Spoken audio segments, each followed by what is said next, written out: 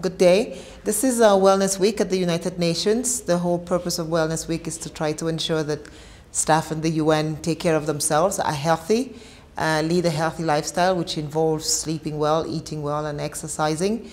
And I think that one of the things that we're doing is trying to initiate Take the Steps, a campaign, which means that basically staff should try to take the steps at least once or twice a day when they come into work, when they go down for coffee, or when they're leaving the office at the end of the day. The whole point of it is, of course, that you need to exercise yourself, not only your brain, but all of your body. We show at the UN that the staff that exercise are more productive, are more performant, are actually overall as well in a better mood.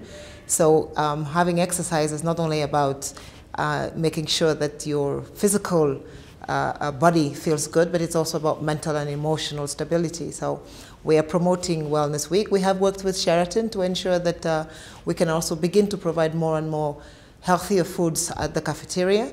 We're going to have a series of lectures that will be given over during this week to talk about the different components of wellness. Different people perceive and practice wellness in different ways. Yes, we're launching the Climb the Steps initiative, but you can do yoga, you can walk. I think that more and more Addis is becoming a city which is walkable, and you can jog, you can go up to the mountains. So we're really hoping that whatever it is that you decide to do, you take the initiative this week. Go also and do some tests on your health to make sure about where you are.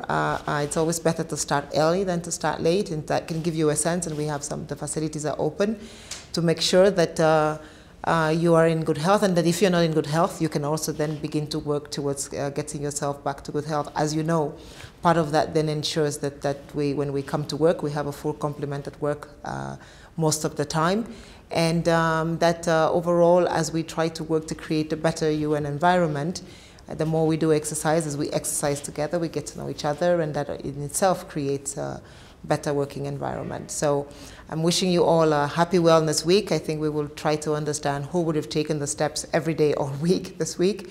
But in the meantime, please look at all the programs that we have this week and make sure that you participate in at least one of them. Thank you.